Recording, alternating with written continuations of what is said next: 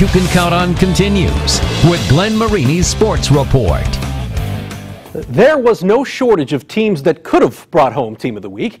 Angola girls golf winning its first sectional, Wayne girls soccer off to a great start, and of course Dwenger football has won 3 straight games of the week. But still, we go with the streak snapper. After losing 20 in a row, Northside beating Bishop Luers on Friday night in dramatic fashion, 52-49, and we're proud to honor the Legends as your Optimum Performance Sports Team of the Week. I'm Jason Russell from Optimum Performance Sports. Ops is proud to sponsor this week's Team of the Week. Congrats on your victory. You are the new standard. We're out here at Northside High School. They earned their first win in over 2 years, joined by head coach Mike Brevard. They were certainly kind of emotional after that win. What did it mean to you to get that first win under your belt? I mean, I really was more so excited for the team. I know these guys been grinding, and last year going 0-10 and not tasting victory, and then tasting it, last Friday. I was more excited for them to get it. To put up 52 points in that victory, what were the keys to success on Friday night? It just came down to executing. I mean, like we told the kids, like we run the same plays, from week 1 to week 4, but the difference last Friday was that they finally, did their job. And like I told the kids, it's 11 individual matchups. Win yours. When you took over the program last year, you certainly changed the culture a little bit, but having a tangible win, how much can that mean for a program? I mean, I think it's huge. It gives you a little momentum, definitely going into, Homestead week. But like I told them, it's time for us to hit the reset button, back to the grind, and we're just going to prep like we're like it's 0-0. Obviously, this team has now got that victory. What can it do the rest of the year?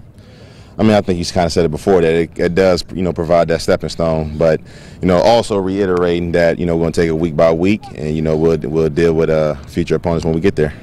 Describe this group behind you. What do they mean to you, and what kind of are they? That's a hard question. Man, here y'all go. I mean, I definitely, my hat goes off to these kids because last year you coming in, I mean, they felt a different style of leadership, and for these guys to come back out, especially after what we put them through, and like I told the reporter before, that everything was about accountability. I didn't care about wins and losses last year, and they know that for a fact. They did a lot of running. We focused on that classroom, and now to see kind of the hard work paying off, it means a lot. We're here with the Legends, and they earned their first victory, so we're going to have them go 15 yards only on one leg. So here we go, 15 yards. I'm standing at the finish line. On your marks, get set, go. One leg. Oh, that's good right here. Yes, sir, right there, champion. Right there, yes, sir. So what did it mean for you guys on Friday night to get that victory? It meant the world to us. I mean, I like this team, how we execute, play together. We finally came together and got the dub. I like how we played. You feel a little bounce in your step, you could say, after that win? Yeah, I do, totally. What's it about this team? Can you describe this squad a little bit? I mean, I love these kids. I mean, what can this win do for this team moving forward? It can do a lot for us, give us motivation, give us an extra step to success. All right, congrats to the Northside Legends, your Team of the Week.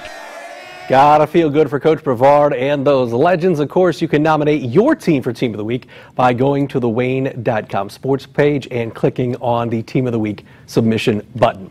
Hey, that'll do it for sports. We're back in 2.